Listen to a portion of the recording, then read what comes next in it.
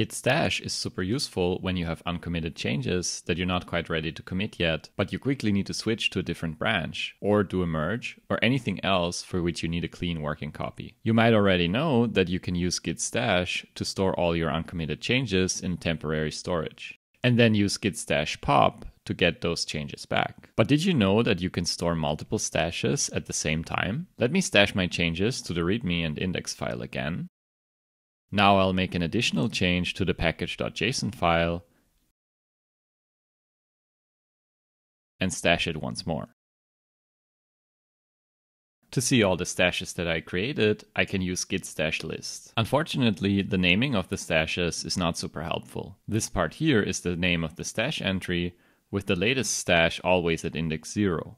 And this part shows us the branch and commit hash that we were on when we created the stash. We can also add a custom message to our stash. Let me make another change, this time to the utils.js file. Now I'll use the git stash push command, which is just a longer version of the git stash command.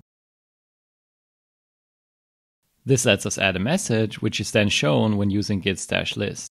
Our stashes are stored in a stack data structure. So when you run git stash pop, the last element you pushed onto the stack is removed and applied to your working copy.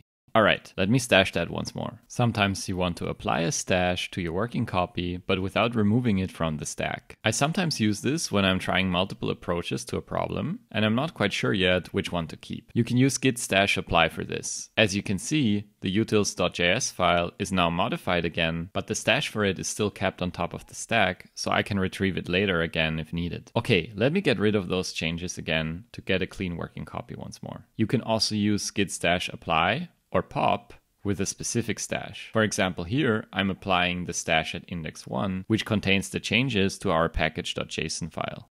Now finally, if you want to delete a stash, you can use git stash drop.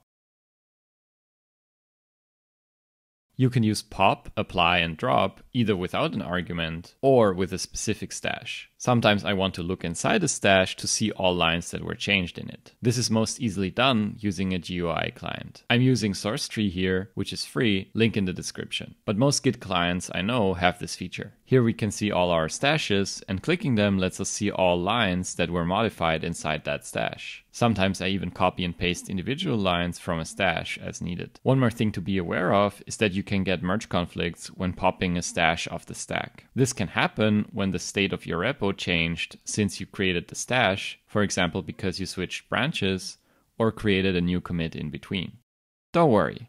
If that happens, Git will keep your stash on the stack, even if you used git stash pop. It'll also try to apply the stash, putting your repo in a conflicting state. You can then just resolve the conflict as usual by removing the conflict markers from the file and then adding and committing the file. I have a full video on resolving conflicts on my channel, link in the description. By the way, if you like my style of teaching, there are still some open slots left for the live online Git workshop I have planned for later this year. There you can practice the things I teach in my videos with bite-sized examples and get immediate feedback and support when something isn't working. Please go check that out at philomatics.com/gitworkshop. Have a great day and thanks for watching Philomatics.